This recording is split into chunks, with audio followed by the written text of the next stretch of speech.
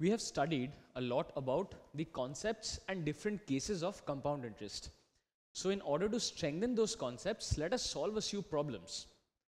The first problem that we solve states that Sachin had made a fixed deposit of rupees 1 lakh. After 2 years, he got an amount of rupees 1,44,000 compounded annually. And we have to find out the rate of interest earned by him. Or in other words, the bank where he had deposited rupees 1 lakh and got back rupees 1,44,000, we have to find out the rate of interest being offered by that bank.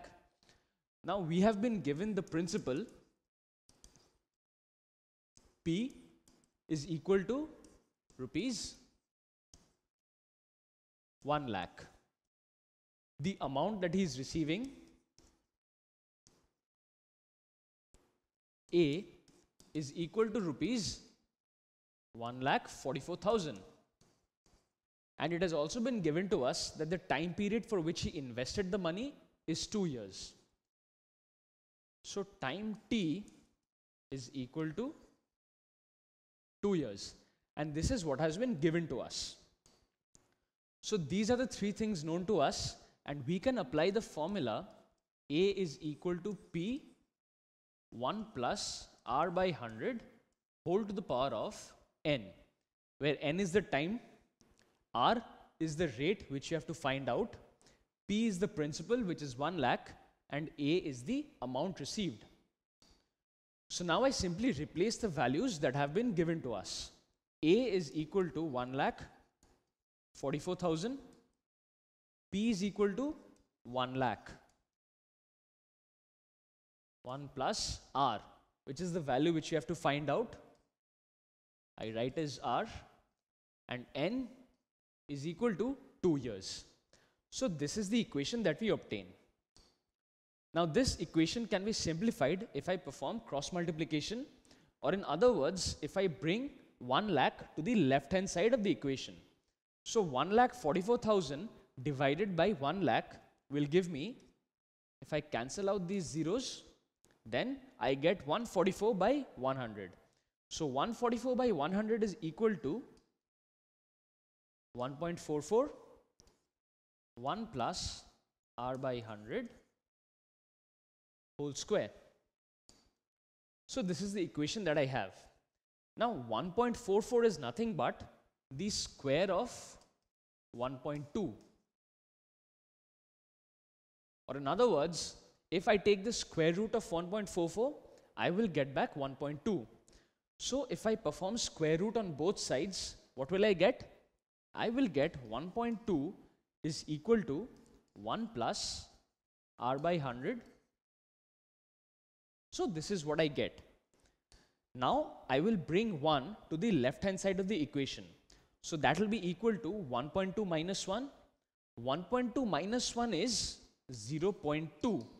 So 0.2 will be equal to R divided by 100.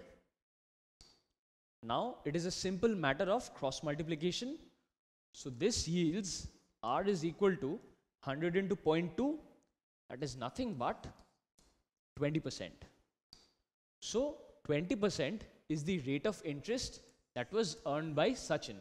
Or in other words, Sachin had invested rupees 1 lakh at a rate of 20% compounded annually. Let us solve another sum. Now in this sum, it's stated that Rashi lends a sum of rupees 1 lakh to her friend at a rate of 10%. And this is compounded annually. Now at the end of a given period of time, she receives an amount of 1,21,000. So now we have to find out what is that period of time. Or in other words, we have to find out the value of N. So over here, as we see, the principal is rupees 1 lakh. The amount received by Rashi is rupees 1,21,000. And the rate has been given to us, that is the rate of interest charged by Rashi, equal to 10%. So this is the information that has been given to us. And from this, we have to calculate for what period of time, that is n years, for what period of time Rashi had lent the sum to her friend. So we will apply the same formula. A is equal to P into 1 plus R by 100 whole to the power of n. So over here we know A, we know P, and we know R. And we have to calculate the value of n. So I simply replace the value for what I know.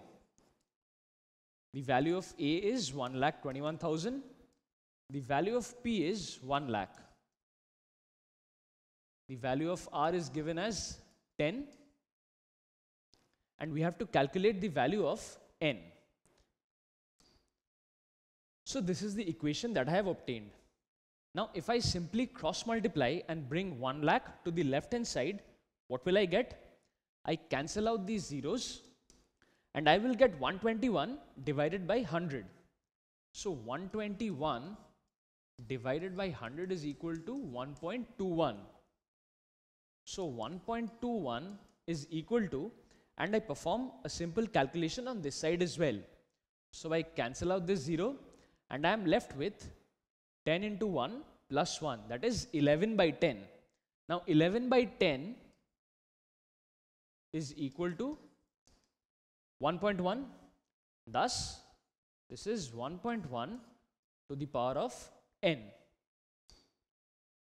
Now 1.21 is nothing but the square of 1.1, because if I write 1.1 whole square, it will give me 1.21. So 1.1 whole square, I can write 1.21 as 1.1 whole square equal to 1.1 to the power of n. This will yield n equal to 2. Why?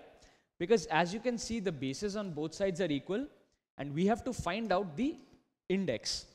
So the index of the right hand side will be equal to the index of the left hand side because the bases are equal. And this gives me n is equal to 2 years.